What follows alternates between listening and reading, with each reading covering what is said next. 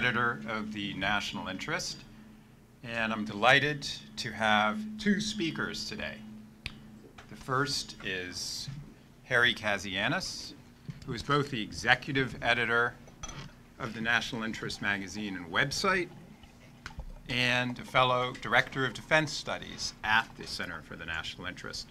And Harry has written a realist column that is the prime territory in the magazine right in front, an essay on North Korea, which is a counterblast against the notion that we should engage in preemptive or preventive war in North Korea. And I like to rib Harry that he is counseling appeasement. But in fact, if you read the article, he is arguing for a revival of the strategy pursued during the Cold War against the Soviet Union of containment. The objective, of course, being, as Kennan said, to dam up the Soviet Union at every nook and cranny, and eventually that the regime had the seeds of its own demise built into it, and that we would simply have a waiting action. I'll let Harry further explicate his essay. Our second speaker is my good friend, Michael Auslin, who has just left the American Enterprise Institute to become a fellow at the Hoover Institution. He's the author of several books on Asia. He continues to write a column for the Wall Street Journal on Asian and American relations. So with that, I will kick it off and allow Harry to explain why we should not go to war with North Korea. Amen. Well, thanks, Jacob, and thanks to Dimitri, obviously the center, Paul, and Misha for being on the panel. The title of my article, I slightly rejigged it for the website, so I'll say that right off the bat, is The Case for Containing North Korea. Now, I wrote the piece for a very simple reason. To be quite frank, there's only two broad policy choices when it comes to dealing with Pyongyang's nuclear and long-range missile programs. The first, what the Trump administration broadly is threatening to do, is what I call, or what everybody's calling, the military option. That seems to be some sort of targeted strike on Kim Jong-un's nuclear weapons program if he does not denuclearize, which the regime has said over and over again it will not do, and is actually enshrined in the North Korean constitution. The military option can even go all the way to outright full-scale war, which most likely means regime change, the forced removal of North Korea's somewhere between 12 and 60 nuclear weapons. We don't know how many they have. Over 1,000 missiles, chemical weapons, and potentially biological weapons, followed by trillions of dollars of economic reconstruction and rebuilding North Korean society, which would probably take decades, and that's being charitable, and possibly lead to a showdown with another nuclear-armed power, China, maybe even Russia. The second option, which is the one I'm actually arguing for in the piece, and it's not appeasement, Jacob, is what we're doing right now, which is broadly, as I would define it, containment. And that means economic, diplomatic, and financial containment, and more broadly, deterrence with potentially some sort of negotiation in the future. In the piece, this is what I'm arguing as the costs of war, even a limited strike, are just too high and could very well spiral into a conflict with potentially millions of casualties. Now, I admit that's at the extreme end, but it's possible. Now, to be clear, containment's an imperfect policy, but I'm afraid it's the best option that we have right now. The good news when it comes to containment is that we know the Achilles heel of the North Korean system and its power is its rickety economy. That's the Achilles heel here. It's worth something like $14 billion. It's small. Obviously, that's before the illegal activities, but it's something like 1,000 times smaller than South Korea's economy. It's 1/3 the size of Ethiopia's economy. It's smaller than my home state economy of Rhode Island. So we're talking about a very small economy that can be strangulated. While we might not have good tools for rolling back North Korea's nuclear missile programs, short of war, we can certainly impose enough economic, diplomatic, and financial pain to make any further progress very expensive. Now look, the bottom line is while people in this town continue to say we're almost out of time to deal with North Korea's nuclear weapons programs and missiles, I actually say we're out of time. What we're dealing with today, it's really nothing more than a 2017 version of the Sputnik moment we encountered basically 60 years ago. We go through this shock, but we really shouldn't be shocked because the technology to build nuclear weapons and long-range missiles, they've been out there for decades. This is nothing new. In fact, it's actually old technology. But what shocks us is that obviously North Korea is a horrific regime. It has, political prison camps. I think it's actually the only country in the world that has such camps. One of these camps is actually 3 times bigger than Washington, D.C. So think about that for a second. That's what shocks us. But just like every other time an adversary of the United States has developed nuclear weapons, we've decided on containment as the best strategy. Whether we're talking about the Stalinist Soviet Union, whether we're talking about Maoist China, we've always decided on containment. I think that's where we're going to end up again. Now, just for the sake of argument, we need to look into the abyss at what our military options are and why most experts, or even casual observers, consider really military options lousy options. And really we'd be opening the ultimate Pandora's box. So, very quickly, let us consider just for a moment a targeted strike, one in which the goal is to only destroy Kim Jong-un's nuclear weapons and accompanying missile launchers. This poses some big obstacles for some very obvious reasons. First, you need to know where the nuclear weapons and missiles are.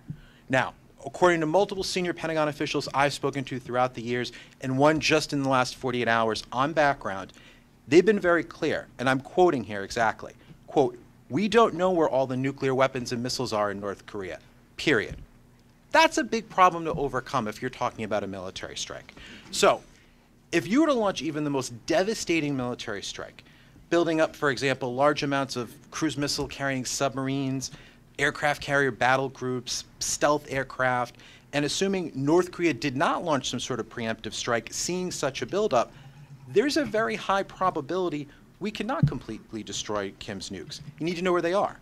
Second, what if our allies don't agree with that concept? This is obviously potentially a big roadblock. Keep in mind, if North Korea would respond to such a strike, it would be South Korea and Japan that would take the brunt of that. They would, in most cases, be against a military strike, unless they or U.S. forces were attacked first. And I think that's important. Third, how would Kim Jong-un and the North Korean regime respond? Here's where things, I think, get a little fuzzy, as we don't know how Kim would respond exactly. We can put some ideas out there. I mean, for example, he could launch counterstrikes on Seoul with artillery.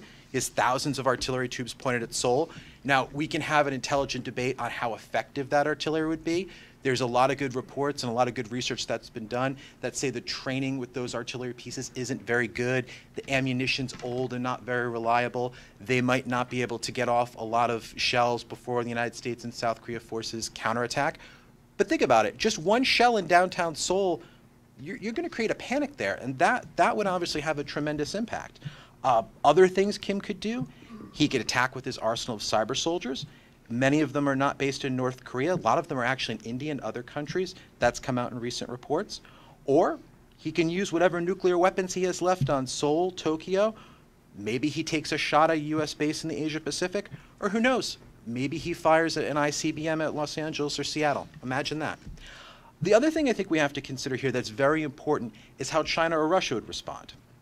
While relations between Beijing and Pyongyang are not exactly warm and fuzzy, these days China does, for obvious reasons, have some big interests in the Korean Peninsula. Chinese officials I've talked to on countless occasions have said they hate the status quo. They don't like Kim Jong-un having nuclear weapons, but would rather see its continuation than a path would then lead us to war. So, thinking about all this, and it's obviously I don't like the military option, what would the Trump administration's containment policy actually look like? Well, first of all, I think it's important that we sort of take a step back and you look at the foundations of what that strategy and how it would be created. Because I think there's some things that you have to do in order to have a successful North Korea policy, period. Whether you're going to do containment, whether you're going to do something else, there's some foundational things that you have to put on the table first. So I'm going to take a step back and I'm going to add a little bit to my piece because some things have changed and there's been some incidents. So I just want to tack on a little bit to it. A couple key points. First, now this is kind of boring, but it's extremely important. You have to get the communication strategy right. It's tedious, like I said, it's boring, but what we say, how we say it, and how consistently we say it matters. Our allies are watching our actions. Kim Jong-un is watching our actions. Everybody is wondering what our policy is going to be towards North Korea. And what I would argue right now, folks, it's inconsistent.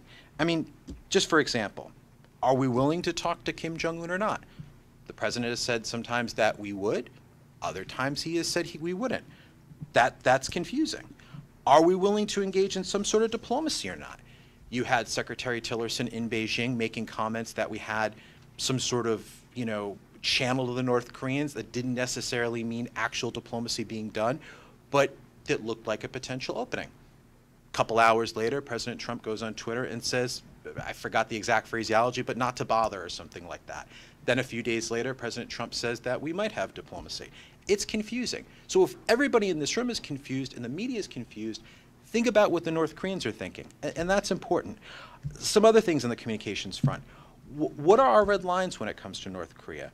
I mean, for example, what if the North Koreans did some sort of atmospheric test or engaged in some sort of kinetic action? They've done kinetic actions in the past. Where do we stand on these things? Now, I have some ideas of where we stand, but the mixed messages coming out of the administration, I think that needs to be tightened up a little bit. And I think we can do that. I think we've got some tools to do that. The next thing I'd offer is it's not helpful to get into verbal wars with Kim Jong-un. Now, there's been some talk about calling him Rocket Man or Little Rocket Man. And look, it's comedic. There's a comedic value there, but I think it's unhelpful at this point. Veiled threats like saying we have no choice but to destroy North Korea, it's just unhelpful. And I think it legitimizes the regime. I don't think we gain anything by going into a tit-for-tat sort of propaganda or talking spree with Kim Jong-un. It just doesn't work. We haven't done it in the past. We don't need to do it in the future. I think it's time to cool down the rhetoric and talk more about policy specifics. Also, if you're going to enact a comprehensive, successful North Korea strategy, you have to have an ambassador in South Korea. That is so important. Victor Cha, who I know many people in this table, they know him well. He's done some amazing work. He's written some great books. He was on the George W. Bush NSC. He's actually negotiated with the North Koreans, so he has practical experience, would be an outstanding choice. If he's not available or doesn't work for whatever reasons, there are other people out there who could do that job, but we can't delay this. We need an ambassador in Seoul. That's important. Fourth, we need a successful trip to Asia. That's really, really key. It's going to be about 10 days. President Trump is going to Hawaii, Japan, Korea, China, Vietnam, the Philippines. Key visits. The president needs to go to Asia and really ensure, despite leaving TPP, despite some really tough campaign talk, that we are going to support our allies. It is such an important trip, and it needs to go successfully. The rhetoric needs to cool down, like I've said. Less tweets, more policy specifics. Very, very important. I know I'm running out of time, so I'm just going to leave this here. In the piece, you can sort of read the ideas I put forward in terms of what the actual containment policy would be, but I think we all sort of have the broad contours of what that looks like. We've done these things in the past, but just very, very quickly. I think when it comes to North Korea, increasing our missile defense platforms in the region is a really good idea. Now, we all know missile defense is not perfect. There's not a 97% hit-to-kill ratio, whatever President Trump said. But I think it gives us some options. It gives us a little bit of protection. Keep in mind, the North Koreans have around 1,000 missiles in their arsenal. Not all of them are ICBM. Many of them are short or medium range. I think missile defense does have an important part to play. Again, imperfect, but part of a comprehensive strategy. I think that's a good idea. In terms of economic containment, just very quickly, I think one thing that would be a good idea is we really need to push for the ending of what amounts to about $2 billion in money that flows into North Korea in what is essentially slave labor. The North Koreans essentially take their citizens, they send them overseas to places in Africa, Europe, Russia, the Middle East, and essentially what they do is they take the fruits of their labor and send it back to Kim Jong-un. Money goes right back to North Korea. I think that's something that we can push for that I don't think anybody sees any legitimacy in, and either we can end that through a UN Security Council resolution, targeted U.S. sanctions. I think that's something we can do. Lastly, and I'll end it here, the Chinese have to enforce the sanctions. We've had 9 different UN Security Council resolutions. The last 8, they enforced them for the first few months. And then when the media and all of us have moved on to something else, they slide off. They can't do this time. Thank you. Thank you, Harry. Now we proceed to Michael Auslin, who will speak both on his article on China and Japan, and I think make a few remarks on North Korea as well. Well, Jacob, thank you. Dimitri and Paul, thank you for having me. Harry, and everyone for coming out. I think I was brought here under slightly false pretenses. I thought I was going to talk about my article, and now I've been told to respond to Harry and argue full-throatedly against his policy of quisling appeasement, and that we should be going to war in 5 minutes, which I'm not going to do, however. What I would like to, let me start out by, since Harry laid out a very eloquent argument, let me respond to that and then maybe just briefly talk about what I wrote about in the magazine, which was why we should not ignore the Sino-Japanese competition in Asia, which I think is as significant as the U.S.-China competition, if not in some ways more so. But obviously, look, we're all here focused on North Korea. I just came back from the Bay Area, where that's the only thing people want to know, which is what are you guys in D.C. going to do about all this? So it's obviously the topic of the moment. For the most part, I agree with Harry. Let me start off at the top level, which is say I agree that we should not be thinking of preventive war. First of all, I just don't think preventive war is politically palatable in post-Iraq United States. I just don't think you can sell it. We're going to go to war because another nation is testing nukes or testing missiles. It's just not realistic. That doesn't take into account stepping over the line, if we've ever defined what that line is. But the idea that this is going to be a preventive attack, I think we can safely tuck away and say we don't have to worry about that. But if we're talking about the question, ultimately, of dealing with the North Koreans, I guess it's a question of, is this an intolerable threat? Can we tolerate the threat of a nuclear North Korea? So I would ask, in the spirit of the Chinese Party Congress, which is ongoing, let me give you the 5 asks, which if we could put it in kanji, it'd be the 5 asks. The first ask is, what actually has changed? Now, let me say I'm not going to give answers, because I think everyone here probably has answers as good as I do, but I do want to step back and try to give maybe a little bit more from my perspective context than the way that Harry very detailed approached a policy prescription, which I appreciate very much. But the first ask is, what actually has changed? We have lived with the threat of a North Korean potential attack on South Korea for 6 decades now. We have lived with the threat of a North Korean missile attack on Japan for probably 3 decades now. And now we are at the point of asking, can we live with the threat of attack, limited to be sure, but potentially devastating on the U.S. homeland? But if we've already answered that, yes, we can live with the threat of a North Korean attack, because we've done nothing about this so far, either as an ally or to protect ourselves, then I think we have to ask the question, does simply having nuclear weapons create a categorically different type of threat? And I'm not quite sure we've asked that question or answered it. Maybe we've assumed it, but given the history of how we've approached North Korea, I'm not sure that has been fully answered.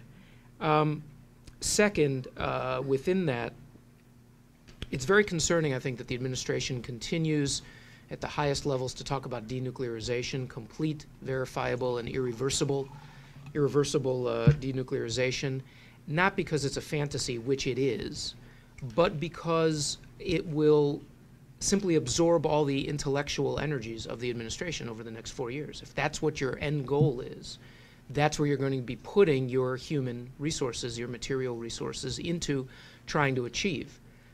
We have failed to engage the North Koreans, to bribe the North Koreans, and even to coerce the North Koreans. The only thing that's left is compulsion.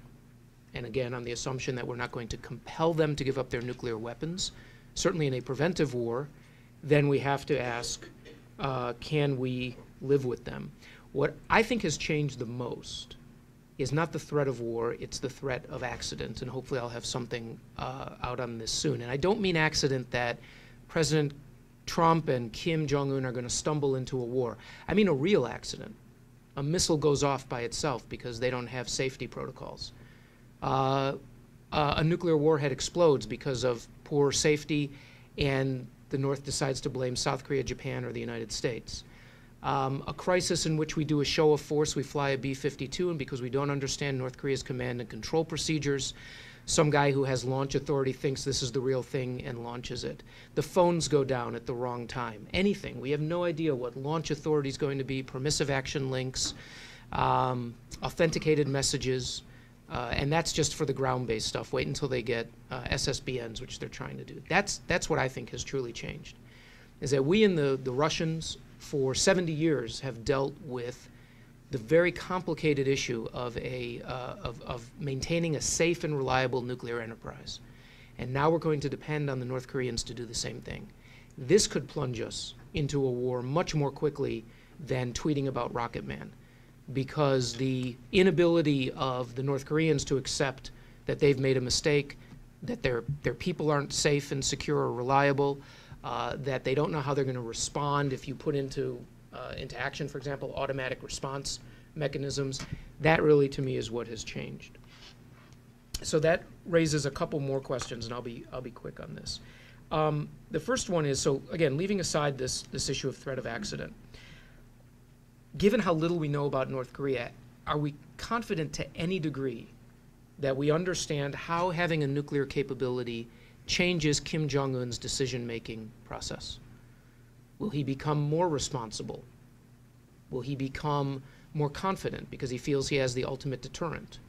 Or conversely, will he become more reckless because now he feels he has basically top cover to do anything he wants? Where are we in trying even to begin assessing how we think having this capability, when he has a full and reliable capability from his perspective, will change the way he acts?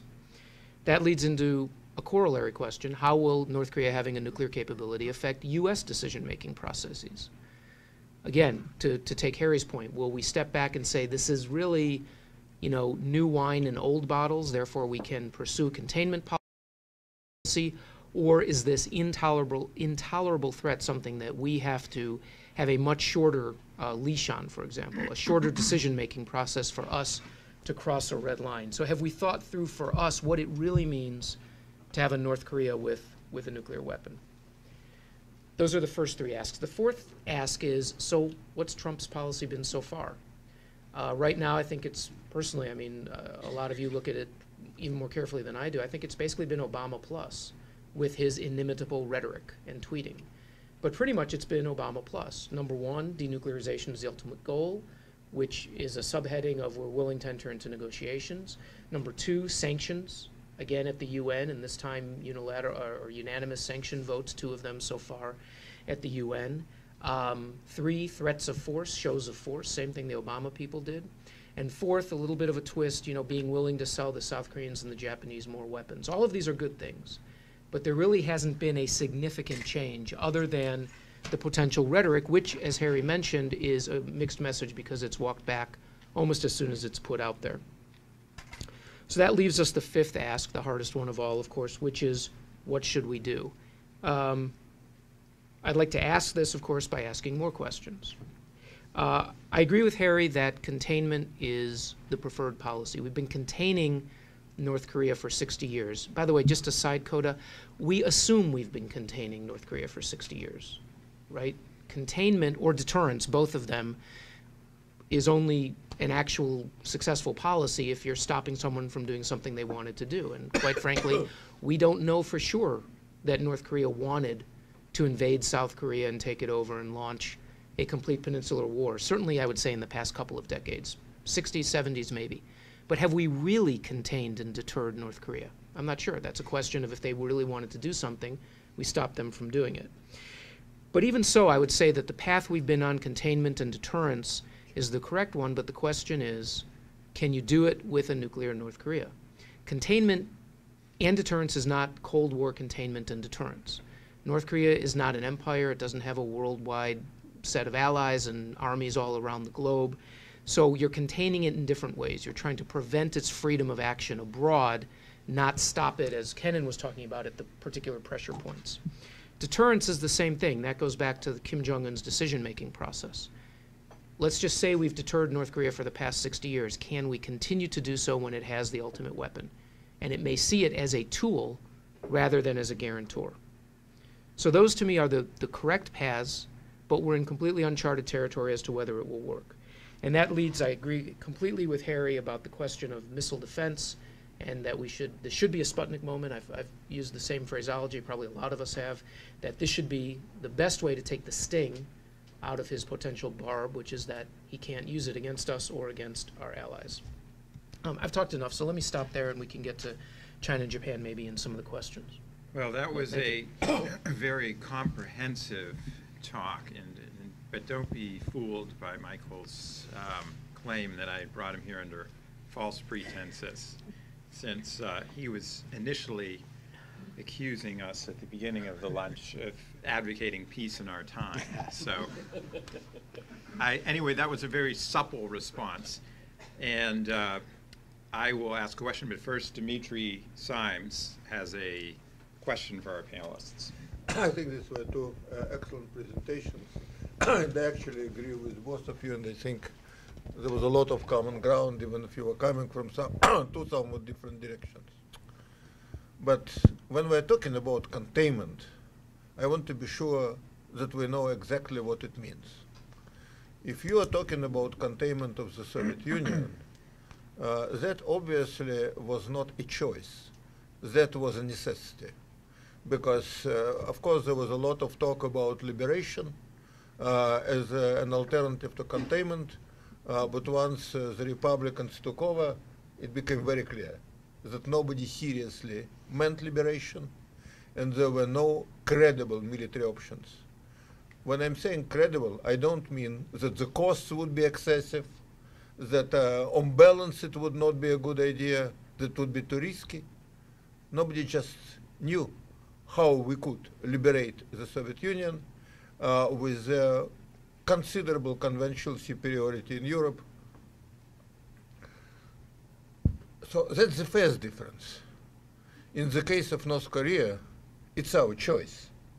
We may decide against it, and it probably would be a wise decision, but we have this option.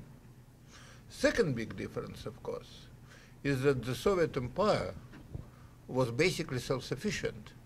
By early 1950s, there was very little economic interaction between the Soviet bloc and anybody else, perhaps with a notable exception of China. And as a result, our economic leverage over the Soviet Union was marginal at best. And they knew how to survive without our help. That's very different from North Korea, right? We have China. And a big question for me is, do the Chinese have enough leverage if they want to? We are not talking about Chinese constraints, Chinese considerations, but if they want to, can they put enough pressure on the North Korea actually to agree to a lot of things, including possible nuclear disarmament? And the second question is, if the answer to the first question is yes, do we have any kind of leverage over China, which would move China in that direction? And I have no answer. It's a genuine question. Harry, why don't you fire away first? Sure. Dimitri, I think what you perfectly describe is, when it comes to North Korea, a whole bunch of, I guess, what Donald Rumsfeld would call known unknowns. I agree with you. In terms of containment, when we go back and look at containment towards the Soviet Union, you're an expert at this, so I wouldn't argue the point. They are different types of containment. I agree. Obviously, in the Cold War, we were trying to contain a global Soviet empire, one that had dominance with the Warsaw Pact in Europe, in other parts of the world. There's no doubt about it. And I do agree with you that in terms of North Korea, we have these sort of two options, whether it's a broad military option or containment, and there's a choice there, no doubt about it. I just think that the best choice in terms of looking at all our options is containment. And to be fair, it will be very different than sort of what we did with the Soviet Union. We live obviously in a very different world in terms of, how the economies are structured, what types of linkages the North Koreans have to the outside world. Obviously very, very different. In terms of how you would lay out the containment strategy with North Korea, I think our best option is really to try and isolate them economically as possible. Now, that isn't going to be easy to do, but when you look at the size and scale of the North Korean economy and how small it is, I think you do have a lot of options there. I think those are certainly our best options. You know, when you look at the, you know, the military options as I laid out, you know, for me, you know, liberation is really no choice, to be honest with you. In terms of the costs, in terms of the human costs, in terms of the financial costs, they're just too great. But I do think, you know, as much as President Obama was sort of trashed for using the option of strategic patience, you do get a lot of benefit in terms of waiting out the North Koreans.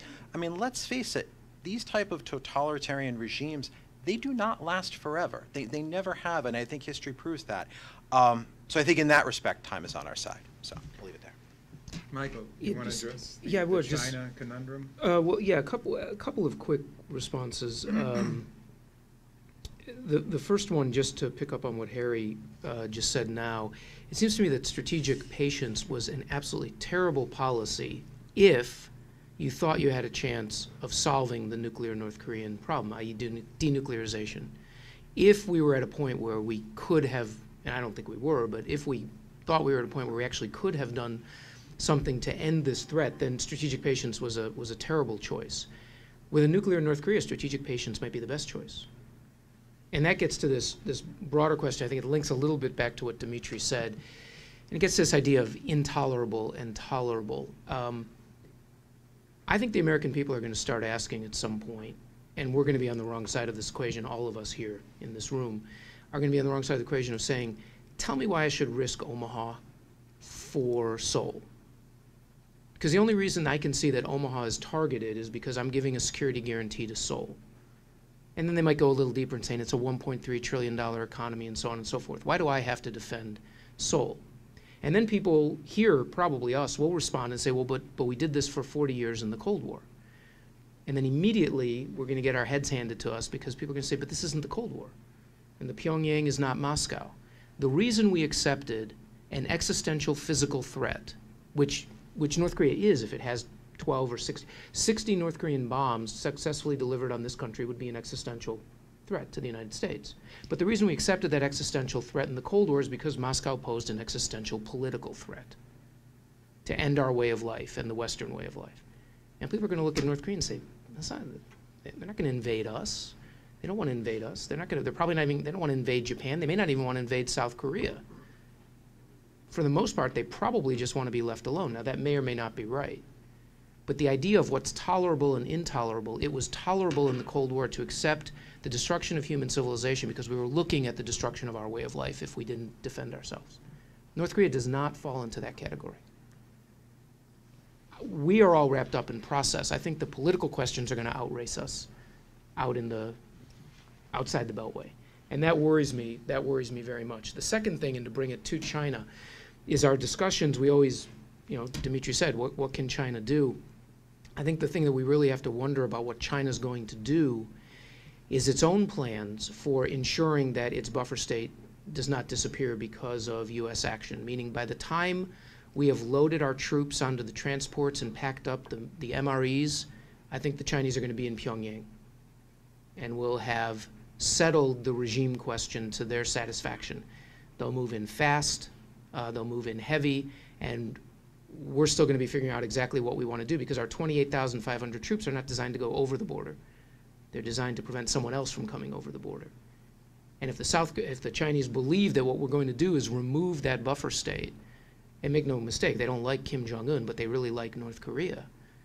I don't think we're going to have much vote in the matter by the time we even figure out if, let's say, we have a 91 scenario. Do we drive to Baghdad or not? Do we drive to Pyongyang or not because we've secured the DMZ? The Chinese are going to be there.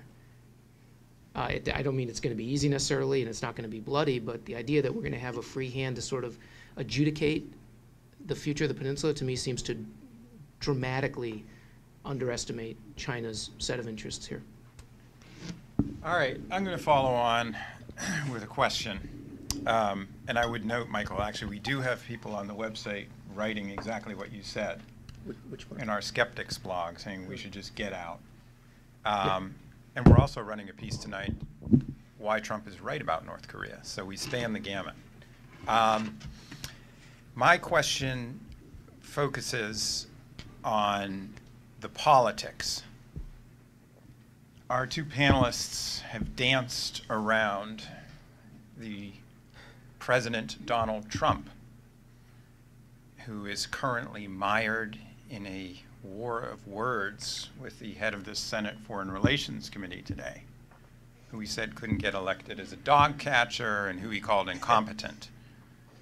And my question to you is twofold. Given the manifest disarray in the American political system, which has now clearly come crashing into not just domestic policy, but also foreign policy.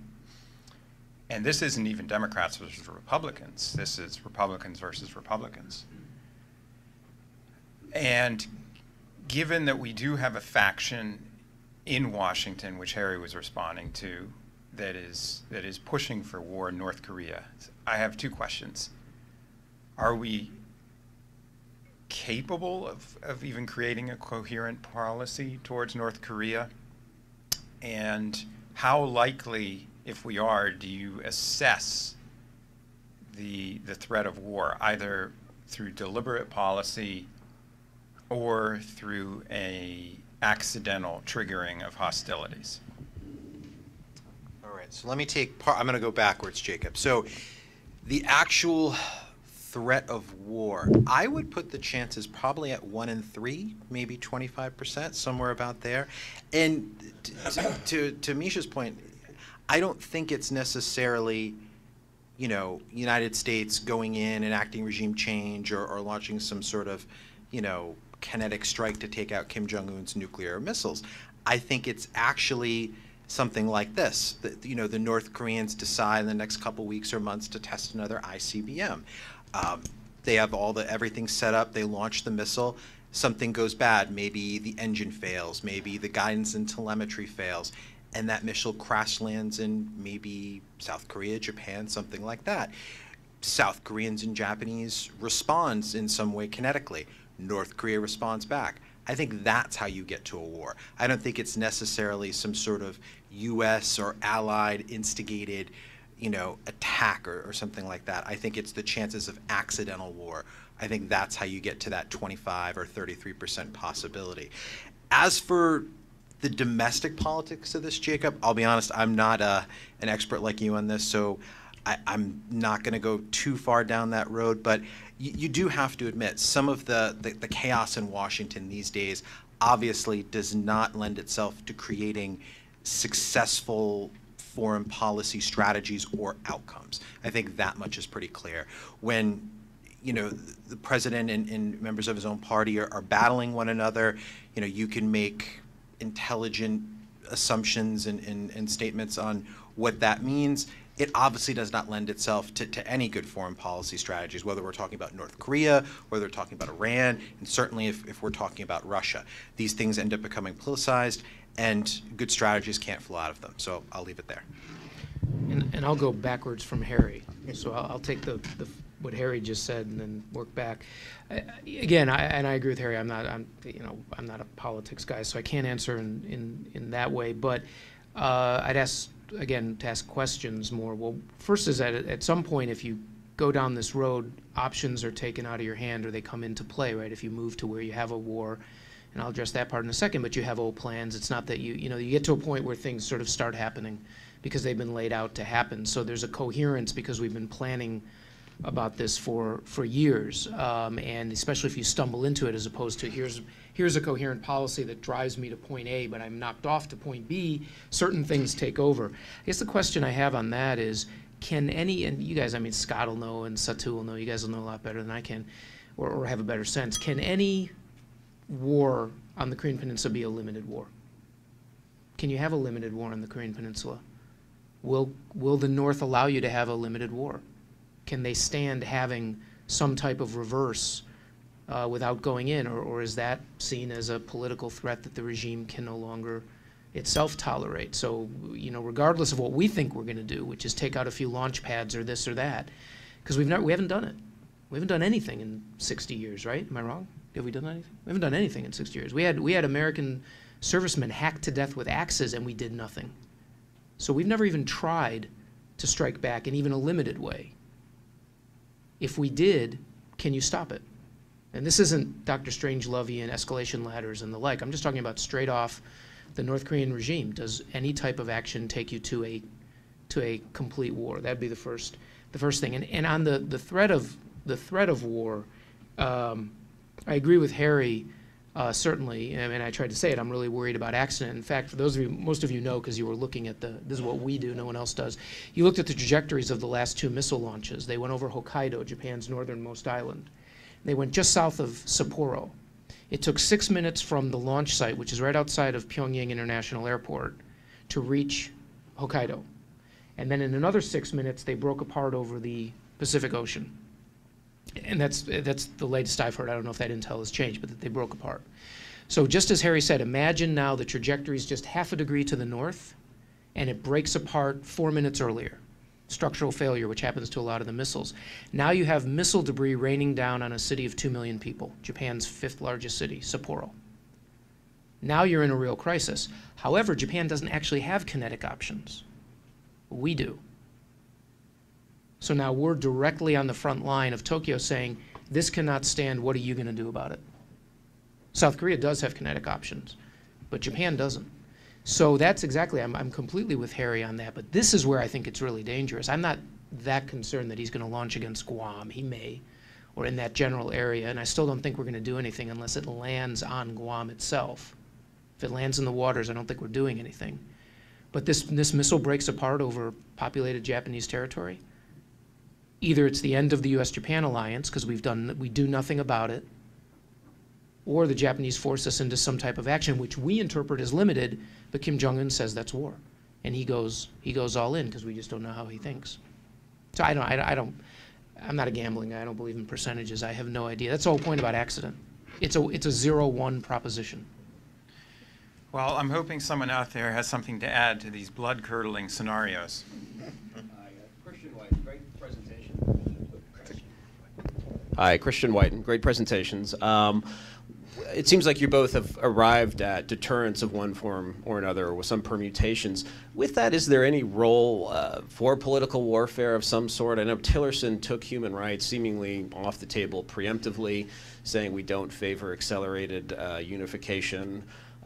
We don't favor regime change, which he sort of lumped in together with human rights. I can't remember his exact quote. But as unrealistic as a 1989 moment where Koreans are dancing in the DMZ together like they were dancing on the Berlin Wall, Germans dancing on the Berlin Wall in '89, that seems unrealistic. But a policy or a mechanism to encourage factions in the regime so that there's some sort of long-term transformation away from the Kim dynasty, should that be part of the policy, or is that really unrealistic and discredited? Thanks. I'll jump in and say that, let me answer your question in a slightly different way, which is to say that right now, if Time Magazine is looking for the most effective national leader on earth, it's Kim Jong-un. He's the most successful national leader on earth, as far as I can tell right now, number one. And if you were running for re-election, he'd say, I promised you 3 things. Number one, I'd stabilize politics by eliminating every potential power center against me. My uncle, my brother-in-law, everyone, and generals, and I've done that. So I've stabilized politics because there's no one that we know of who can run against me. Number two, I said I'd stabilize the economy, and as far as we know, he has. It's not gotten better, but it has stabilized. They're allowing pop-up markets. They're allowing a sort of quasi capitalist role inside of these informal structures. They're using digital networks and the like. So number two, I've stabilized the economy. And number three, I've bought us respect on the world stage because I'm at the threshold of attaining a 3-generation long dream of nuclear and missile capability as the great powers have. So if you're looking for wildly successful national leaders, Kim Jong-un's at the top of the list. So from that perspective then to say, what can we do to put political pressure on him, to me that's a black swan thing. Are there dissatisfied individuals? Absolutely. Are there dissatisfied networks? Less likely. Can we identify those networks? Even less likely. Should we have been for the past 30 years pulsing those, trying to figure out, look for cracks? figure out how we can work the seams, of course. But as far as I can tell, we've done very little of that, even though we know there's underground networks, we know there's the Christian networks. We know there are, by the way, we could probably have used a lot more in a more sophisticated sense, the North Korean day labor that's been in Japan for decades, as a way to sort of try to figure out. We haven't done any of that in a meaningful way. So Christian, I agree, we always talk about it, but we're so far behind the 8 ball, and now you're dealing with a guy who actually may have stabilized the situation for himself and clamped down that it's even harder to do. I'm not saying don't do it, it's just, I don't know where you even begin. Larry Korb. Yeah, I'm Larry Korb from the Center for American Progress. Michael, you mentioned the hacking incident, we didn't do anything. What signal do you that think? was actual hacking, not like cyber hacking. Yeah. Like axe hacking. Yes. Okay. Just to be clear. What For the signal? young ones around here. What signal do you think it sent when we didn't do anything about the Pueblo or the shooting down of the EC-121? Did that enter into their thoughts about how to deal with us? I have not gone back and looked at what we discovered from that, and it's a great and important historical question. If there's institutional memory within the regime, I'm assuming the answer is yes. Is it that Kim Jong-un thinks that we didn't do anything because of Pueblo and we didn't do anything in '76 because of the cherry tree hacking? I'd say the answer is I doubt it. I don't know. But yes, in terms of inculcating a culture in North Korean leadership circles that responds to perceived American interests or stimulus, then I would just think that yes, of course, it's hard to imagine that they wouldn't have. The problem with that, of course, is that you miscalculate, right? And it's the red line scenario, which often we don't know what our red line is. We didn't know that 9/11 was a red line. We didn't know that December 7th was a red line, but they were. And so it's their misperception of just how far we're willing to go. And in here, I completely echo what Harry said about mixed messages and the lack of clarity and how dangerous that is, because we don't know, again, do these capabilities make Kim Jong-un more prudent and more responsible or less? We had a question all the way back there. Yeah, hi there. Ishan Dhru with the Washington Post. Just to touch on, well, this is a question for Michael, I guess, on the basis of his magazine article. Does the election that took place over the weekend, the new mandate that Shinzo Abe has, change the calculus in the region so much? I mean, hopefully you can answer this question by also touching on what you've written about in the magazine. And while it's unclear what he'll achieve in terms of perhaps augmenting or amending the Constitution, if some kind of measure does get pushed through, how much of a game changer in the region is it? Yeah, so Abe won a third election, third or fourth, I guess, if you count the first one. I think it's 4, right? Anyway, but this is at least the second time he's called a snap election when everyone thought he was done, and he wound up with a bigger or as big a majority. So he's incredibly domestically politically skillful, and surprisingly got a lot of traction on precisely the type of question that you were asking, which is, in a lot of ways, if you looked at what the posters the LDP were putting out, it's, I can continue to defend this country, with him sort of looking off in the distance. That was like sort of the big poster. I didn't see all of them. And normally we think that doesn't have a lot of resonance, which is that his foreign policy is a little bit ahead of the Japanese populace, and so it's a little dangerous for him to be talking about, I'm going to stake this election on revising the Constitution, which I also think, by the way, is largely unnecessary, except in a symbolic sense, and not really talking about the fact that the economy is still, it's been a little bit better, but still relatively sluggish. For the most part, it was a, what do they call it, a TINA election? There is no alternative, TINA, which is true. The opposition party split into 2. He called the election early to take advantage of the fact that the new opposition really they weren't even able to field candidates. So, again, politically incredibly savvy. Polls swing back and forth. Very slight majorities on both sides of saying, we don't want constitutional revision, we do want constitutional revision. The truth is, it's symbolic at this point. He's made most of the changes already.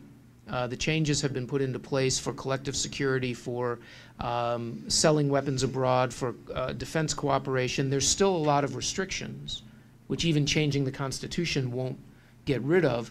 But for the most part, to him, it's a really symbolic issue of normalizing Japan. I think he will do it, and I think we always say this, that it's going to be not his downfall, but it'll be where he really winds up with significant domestic opposition. Yet so far he's moved Japan very steadily down this road the past 5 years, and if anything, he has a more secure majority, or almost as secure majority as he did before. Now, to the question you raised about what does it mean in the region, again, symbolically, it would be a great affront to China. It would be an affront to Korea. It'd be an affront to a lot of countries. But again, on a symbolic level, they're already getting used to the fact that Japan has made the concrete changes that allows it to be a more active player. Now, some of these countries welcome it. They welcome the defense, the ability of Japan to sell them defensive equipment, to cooperate more, Coast Guard cooperation, Navy cooperation, and the like. Japan's been doing a lot on counterterrorism for a long time. It's just an interesting question. After 70 years, does the cork in the bottle analogy still hold in Asia? For some it does, and for others they're far more worried about China and worried about North Korea, if indirectly. So that Abe's plans, it just doesn't exercise them as much, but he still has to be careful how he does it, and he still has to garb it. And I'm not saying he's lying, but he has to garb it in this sort of international, regional norms, cooperative behavior, peace and the like, as opposed to saying Japan's just back. That, I think, would very much unsettle people. But they are very realistic about where the threats emanate from, and I don't think they feel it really emanates from Abe and Japan right now. We have a slew of further questions. Paul Saunders first. I'd like Misha to turn you a little bit Why don't you toward Harry, the topic of your piece, but Yeah. perhaps drawing a little bit on the conversation we're having about North Korea. So what conclusions do you think China and Japan are drawing from American conduct so far in looking at North Korea, and how might that shape the way that they interact with one another, because our conduct is also a major factor in both of their calculations? Yeah, I'll be brief. I think there's a difference between disarray and disengagement. The fear of the region on January 20th is that Donald Trump would disengage. I think the fear now is that he's simply in disarray, but America's still engaged. They reaffirmed the alliances. If anything, they just put a second aircraft carrier. The Theodore Roosevelt just arrived in Asia just this week or today. So from that perspective, we're doing as much as we did before. As I mentioned, I think it's on North Korea, it's been Obama plus. So the idea that the U.S. was going to wash its hands of this region and walk away from its allies and its commitments has clearly been proved wrong. So from the Japanese perspective, I think it's been welcomed, and certainly Abe's positioned himself to be the closest ally of the U.S., not only in Asia, but if not globally. From China, I think it's a lot more complex, right? It's the concern that the administration does swing between accommodation or what seems to be engagement with much harder lines, and you never know where they're going to be on any given day. The hopes that the U.S. might disengage from the region have not been proved, and in fact, they've linked together economics with security issues, which most presidents have kept apart, and so there's a lot more concern that the pressure on China to behave in certain ways, whether or not they're going to do so, is more manifest under this president. Underlying all of this, and before I turn it over to Harry to respond on this, underlying all of this is what I tried to write about, which is that the Sino-Japanese competition is, if anything, more heated than ever before. And to me, that's really the long-run competition in Asia. Now, we're living through a period where the United States is engaged in Asia. We've been engaged in Asia for, in this iteration for 70 years. We were engaged for a century before that. But that still is almost nothing compared to the length of time that Japan and China have been battling over influence, if not supremacy, in Asia. And I think that with both of them, China moderately weakening, Japan moderately strengthening, both of them comparatively very strong, that this is really a significant competition that we should not dismiss. And it's becoming more sophisticated in different ways. They're using multilateral institutions or creating them. They are reaching out to new types of security partners and cooperation. Japan certainly hadn't been doing that post-war. They're using the bully pulpit, and so their competition is actually becoming more sophisticated not less sophisticated, because the stakes are seen as so high as to how powerful China can get in sort of setting rules and norms in the region, and that ultimate question of, at least for this era, how long will the United States stay?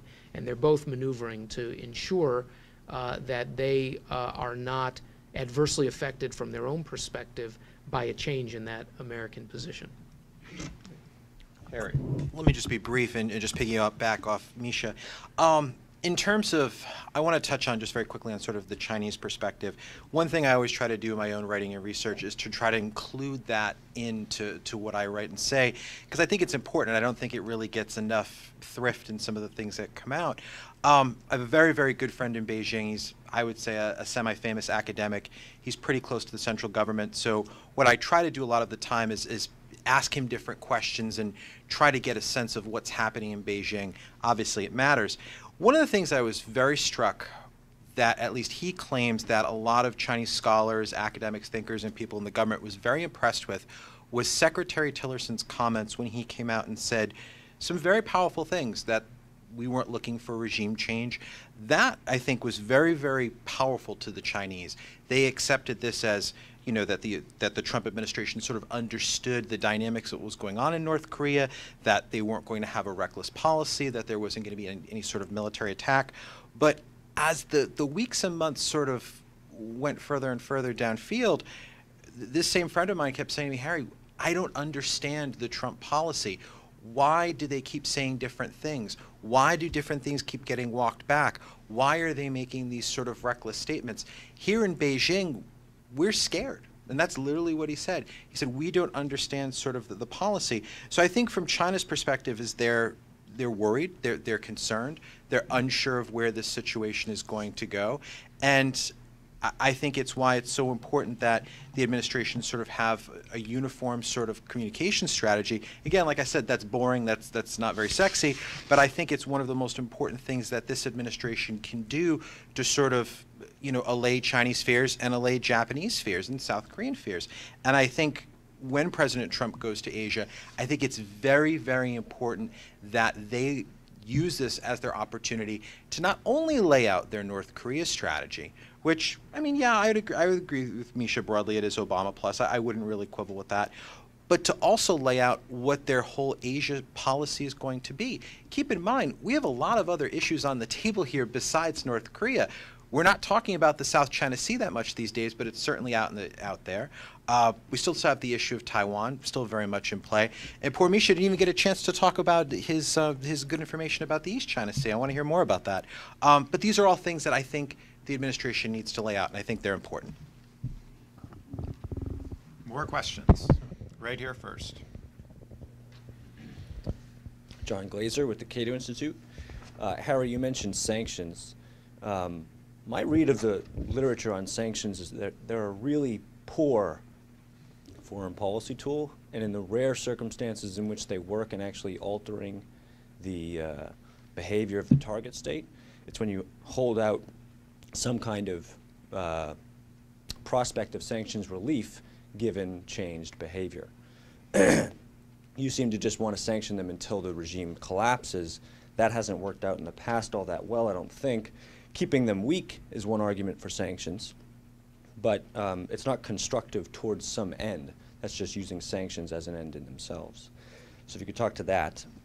To Michael, if it's the case that the foremost threat of North Korea's nuclear weapons is not that they'll use them deliberately or that they'll some kind of inadvertent escalation, but rather an accident, isn't it in our interest and indeed a priority to try to tone down the rhetoric, reach out to them, develop contacts, lines of communication to prevent accidents or deal with them when they happen? And then finally, just in general, discussions about North Korea obviously place a lot of emphasis on North Korean behavior, provocations, proliferation, etc. And you mentioned the domestic political situation here and how that's not all that constructive, but it doesn't begin and end with Trump, right? I think I would suggest we have not sufficiently considered the possibility that the United States has been the most detrimental actor in this situation, not just with our posture in Northeast Asia, but also Iraq, Libya, the threatening to rip up a successful non-proliferation agreement with Iran, et cetera. Thomas Schelling used to say that America's non-proliferation efforts have ironically been a prime driver of proliferation. So, folks, the rubber has just hit the road. John Glaser is very tough. And I love John. I'm very interested to hear the reaction. John and I had a debate a couple years back, which was, in my opinion, was epic. You should check it out. It was on the National just about, like I said, about 2 years ago. And actually, John, like we've said before, I've moved in your direction a lot of these things. I'm going to work backwards again. I agree with you 100%. And I think where you're going with this is this whole idea of regime change. Look, let's just put it on the table. Regime change in probably many situations is a really bad idea, because you never understand. Look, I mean, you have to think about it in a lot of different ways. You're talking about rebuilding societies, rebuilding institutions, and as we found out in Afghanistan, Iraq, Libya, Yugoslavia, that's a really hard thing to do. And that's one of the reasons I'm so against a military option when it comes to North Korea, because if it goes that far down and you end up having to rebuild North Korean society, I mean, think about what we're talking about. And I don't think that this is really out there in the media because it doesn't fit into that 30-second soundbite. You're talking about rebuilding a whole society from scratch. My wife's a therapist, and I tried to explain to her the magnanimity of what we're talking about. And she looked at me and she said, Harry, there's not enough therapists in the world to fix that problem. So I don't know really where you go with that. Just to briefly talk about sanctions really quickly. I'm going to agree with you partially, John. Sanctions are a blunt instrument. They are imperfect. I completely agree with you on that. There's a lot of good research there. My colleague, actually, Paul Saunders, and I have talked about this in a couple different iterations, so I'm there with you in a lot of the ways. I definitely do not want regime change, regime collapse, or forced regime collapse. I think that would be terrible. That might actually even be worse than a war. But I think if we have the ability, again, imperfectly, to ensure that we can basically take as much financial resources away from the North Koreans that we know that would go into their nuclear missile programs, I think that would be beneficial. Again, I don't think we can roll those programs back. I don't think we're going to be able to forcibly have the North Koreans come to the table and say, oh, we give up, I give in, I'm giving you all my nuclear weapons. That's not going to happen. But I do think if we can slow their progress, if we can make it as painful as possible, I think that gives us some tools. So I'll leave it there. Misha, are we the bad boy? Yeah, it's a little. I appreciate the question. A little blunt. No, I mean, I don't think that we are the problem. I mean, there's these run at different levels, right? There's the things that you've mentioned, which essentially are tactical. They're big, but in the sense of our approach to the world, they're tactical because the big strategic goal was trying to keep this. I don't like the term world order. I don't think there is a world order. It's a fiction. There's no ontological reality that's a world order, but it is a set of interests and practices and cooperation and the like that has built up over time, some of which we were able to impose at a very specific time, but it was our interest in maintaining that, which for the most part has been far more benign for global interaction than other modes of just for a quick use of the term order. So I don't think that we've been the problem. What you describe, by the way, so there is the approach to how you protect your interests, right? And here's where we get into the debate. I assume Walter Russell Mead was the first to come up with the typology, but you were talking about Wilsonianism essentially as the problem, right? We're going around trying to recreate the world, which can absolutely cause more problems than it solves. But then the other approach is Jacksonianism, where you go out, you slap down the problem that you face, and then you come back home and you sort of leave that part of the world to figure out what comes after that. So the idea that we always are a problem when we act in the world because we overact, well, that may have been some of the choices we've made, but it's not inherent in the American role in the world. We can be more Jacksonian. I'm not saying Trump views it that way, but you sort of you slap down the whack-a-mole problem that you have at the moment, and you don't sit there and say, peace in our time, we're going to recreate democracy for everyone. So I think there is a question of looking at that big strategic question, and we like the world. We have liked the world largely the way it is. It's been better than the alternatives, but some of the tactical choices we've made have been very difficult and messy. And so I think we need to be better at the tactical side of it while maintaining the strategic element.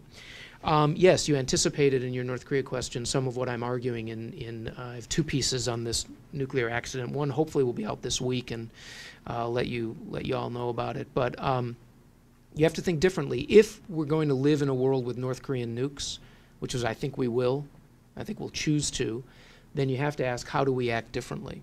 And one of those is exactly right. If the biggest threat, you used the word foremost, I think, and I'm not sure it's the foremost threat, but it is certainly to me, perhaps it's certainly equal significance to everything else, is this threat of accident. And you have to think what seems to be right now really crazy thoughts, which is how do we help the North Koreans have a safe and secure nuclear arsenal? It's a crazy question, but I don't want my kids sleeping under threat that one of these missiles is going to go off because they don't know how to be a nuclear power. So you're right, we have to start thinking about that very hard. Because if I'm Kim Jong-un, I don't want anyone near these things. I'm not going to let you see them. I don't care if you tell me you're going to help me make them safe or best practices or train my people. But that's actually what you have to aim at. And in fact, that might be the area where we go to the Chinese and we say, and this is something else I've written on this, it'll be out soon, we have to figure out how do we think about working together to keep the North Koreans safe and secure, and they themselves will tell you that probably they'll say the North Koreans trust us as little as they trust you. So there's not a lot of opportunity there, but you do have to think about it.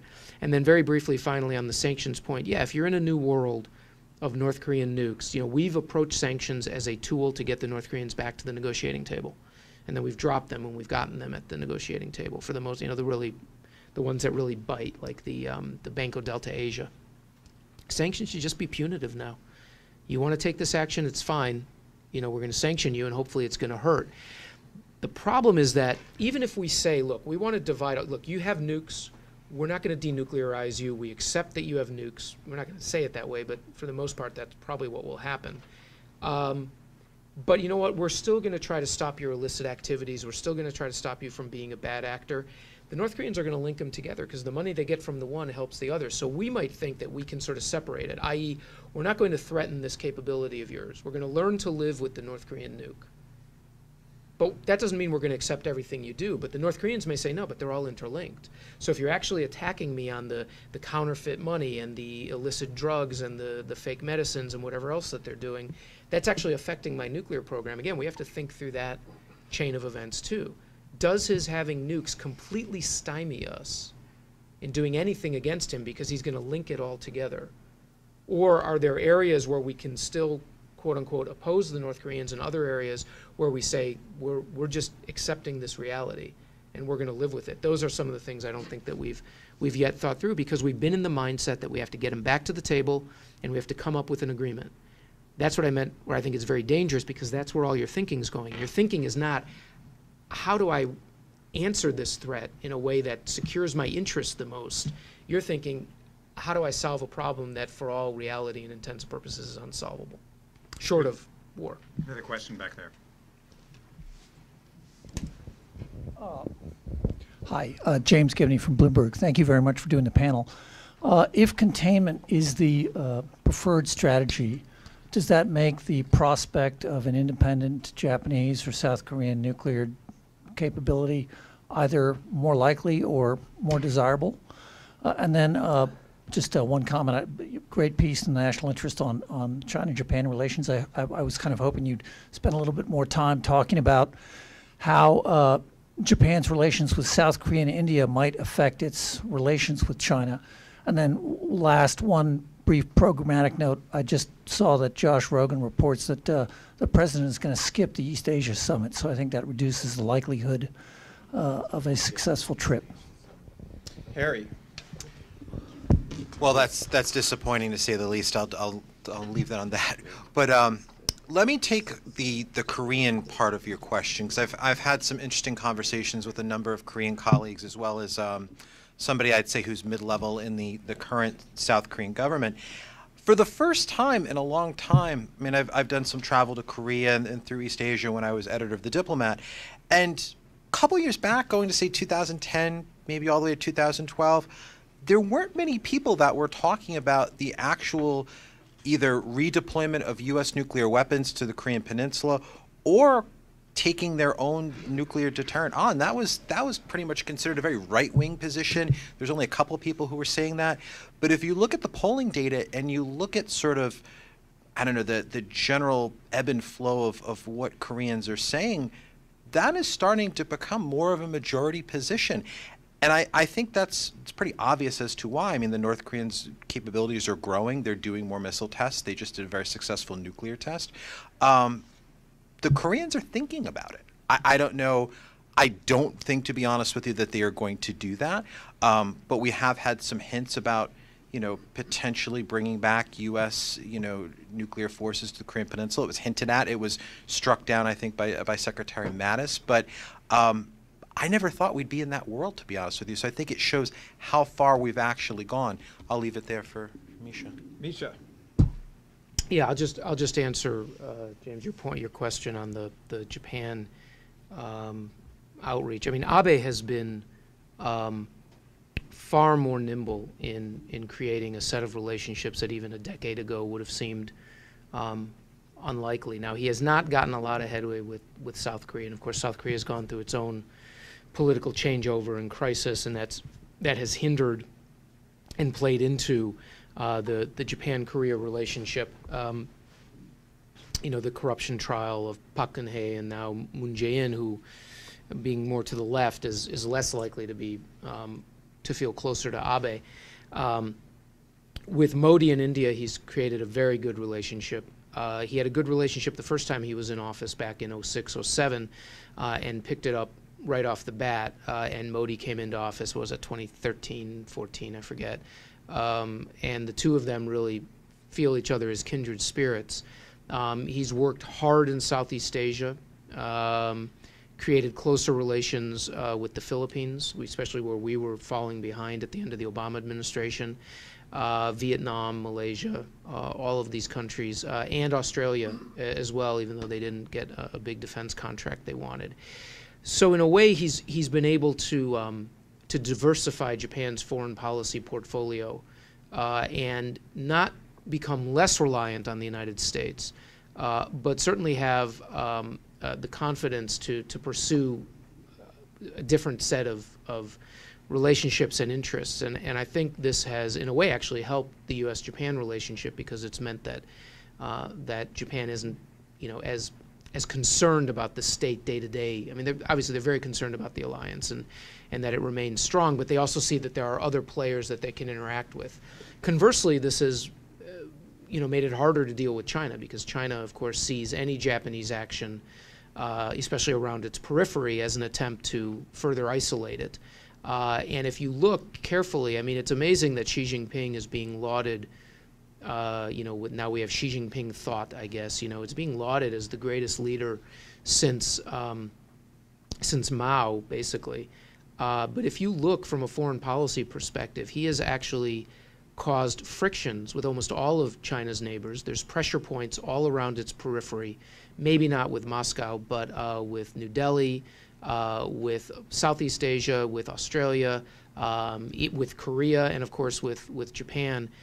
So that China actually feels, if anything, less certain about, for all the bravado, it actually feels less certain about its standing in Asia, I think, than it has for some time. And that really can be laid in no small measure to how assertive Xi Jinping has been. So from that perspective, every success for Abe is a setback for China. Now, in the old Soviet way, the actual correlation of forces, China still is on the ascendant, and no one doubts that.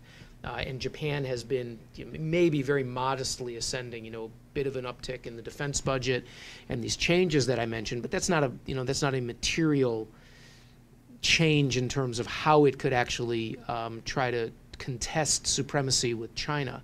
But that's where I think Abe's actually been very, very entrepreneurial. All these different types of relations. What he'd really love to get is South Korea in the fold. Then you have something that's pretty significant. If you had a Seoul-Tokyo axis, so to speak, and that was focused on maritime security issues, information sharing, the two of them working together with other partners throughout the region, bringing South Korea into that Japan-India relationship or that Japan-Australia relationship, that starts to get somewhat more significant. So China's concern has always been to try to drive wedges where it can between Japan and those new partners. And it's not that it's needed help to do so, but it's been pretty successful in feeding the anti-Japanese sensibility in South Korea. And that's really where Abe has not made a lot of headway. But then, of course, they, as I mentioned, they actually try to get beyond that, and they try to get out into more global institutions to sort of battle for hearts and minds, and China comes up with its set of parallel institutions. Japan tries to work through the traditional institutions, and quite frankly, they both see it, Tokyo and Beijing, very much as a zero-sum game. It's not that you're building more cooperation in Asia, it's that one of these two is going to wind up with the balance of forces on its side. And I think they both feel that it's, and I do believe, talking to the Chinese, as dismissive as they are of the Japanese, they're dismissive because they're worried. You go and you talk, and they are extremely dismissive, but underneath that, you get that fear that, yeah, we got to dismiss these guys because they're actually the most capable and active in Asia other than us. Do we have more questions? Okay. So you've made mention about the kind of alliance architecture, this Cold War architecture that we have in the region, well, and globally, and how we're in a position where the United States would have to respond on behalf of China in the case, or Japan, excuse me, in one of these accidents. You've talked about extended deterrence, and once people outside the Beltway realize that's the bargain that's been made, there might be a lot of political blowback. Do you look at the recent comments from Senator McCain, President Bush, the policy concerns about trying to maintain this architecture, and do you view it so much so that Trump's a threat to it, or that it's unsustainable and we actually need kind of fresh thinking and how we approach these problems in the region through increased burden sharing, wealthy allies, and the like, something along those lines? Harry? Ed, I think one thing that the president has done, I think that's been extremely helpful, is he has questioned the status quo on a lot of these different issues. I mean, for example, the Japanese economy, what is it worth, $5 trillion, something like that? They definitely could have a much bigger defense budget. There's no reason why they couldn't respond kinetically if they had to a North Korean crisis. They choose not to for a whole host of historical reasons, which I think would be its own panel. But I think that's important. And I do think very broadly the American people are starting to ask these questions. I mean, take the case of the EU, for example. The EU economy is collectively bigger than the United States, but we are still subsidizing their defense. Now, there's very good reasons for that. And I think those reasons are important. But I think very broadly that Americans have started asking these questions. Now, I don't think it's the reason that Donald Trump was elected, but I do think there is a lot of questioning in these particular areas. Now, what do you do about it? That opens a whole other area of sort of debate. I think broadly, though, increased burden sharing is a good idea. I think we are starting to see that in NATO a little bit. It seems like a lot of different NATO allies are spending a little bit more. If you notice, Japan is spending a little bit more. Not a huge amount, but a little bit. The South Koreans and the Japanese are interested in buying more U.S. defense equipment. So I do think there is sort of a Trump effect. What I would argue, though, is some of the ways in which Trump has sort of gone about it, the tough rhetoric on South Korea during the campaign, tough rhetoric towards the Japanese, questioning different trade deals that have been, in place for a long time. It's probably not the best way to go about it. I think the most strategic way to go about it is to have maybe some tougher conversations in private. I think that's the best way to approach it. But I agree. I think that there has been some evolution in that thinking. It'll be interesting to see where it goes. Misha? I would just say, look, we got what we wanted in Asia, a strong and prosperous Asia and peaceful. But we also got more than we wanted in Asia, right? So the idea of architecture, again, it's a word that I'm not as comfortable with, but I understand, it's what we say to express these patterns of action and relationships we have, this architecture. It was going to change over time. Now, I mean, I'm a historian, so to me, you know, everything changes, right? And when we got what we wanted, we couldn't expect stasis. The problem is that we got those who are dissatisfied with that architecture and that environment, and so want to change it in deleterious ways as opposed to more cooperative and constructive ways. That's really why I think the question was, it doesn't matter if it's Donald Trump or Hillary Clinton or Barack Obama or anyone, it was changing in ways that would have made it more difficult for us to manage. I mean, you know, in one way, I know this is really heresy. Satsu's going to get up. He's going to walk out when I say this. But, you know, we pat ourselves on the back about U.S. strategy in Asia. But that strategy was just a gimme for 65 years, right? I mean, honestly, we faced really no challenger to our strategy, which means you really didn't need a strategy. Yeah, fine, we bottled up the Soviet nuclear subs and their bastions up in the Sea of Okhotsk. That's great. But who else could have done anything to really change the way that we were pursuing policy? We got a hint of this in the late 80s and 90s when we all began to panic, people like George Friedman and others, about the coming war with Japan, because for the first time we saw, whoa, this could be a nation that doesn't decide to play by these rules, which should have right away revealed that we didn't have that much of a strategy, right? But of course the Japan bubble burst and we went back to, you know, complacency and sleepwalking. And then China all of a sudden appears, and the first time we have a real, credible, no-kidding challenger, we flip out. And it's been a jobs program for a lot of us in D.C. for the past decade and a half, which is to say, oh my God, China's going to undo this architecture and these norms and this global order. What do we do about it? Which at least to me indicates that we may not really have had that much of a strategy in the first place. So the first time we're really challenged, you know, to paraphrase, you know, Winston Churchill, you know, we're out of freebies. It's time to think, gentlemen, because we've never really had to think about what are our core interests. Is it a core interest to protect South Korea? Cannot South Korea protect itself? And what are we afraid of? Is it a domino effect? Is it nuclear proliferation? And if it is, can we actually stop it, or do we make it worse? Is it actually freedom of navigation? What is it that are our interests? How are those interests actually threatened, and what are we really willing to do about it in a changing environment? I'm just not sure that we've actually been that good at asking questions. We ask all around those questions all the time, but the really core question of, can we live in a world that has a nuclear North Korea, has a China that's dominant in the East Asian oceans, or Western Pacific oceans, and where the United States plays a minor role, and maybe these 1950-era alliances really shouldn't even be in place anymore? Those are the questions we haven't started to ask. We just take it as an article of faith.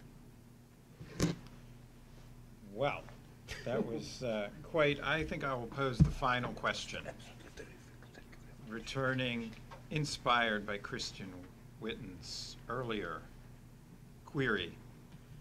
And Christian, we're very lucky, is now associated with the center as a senior fellow in the spirit of full disclosure.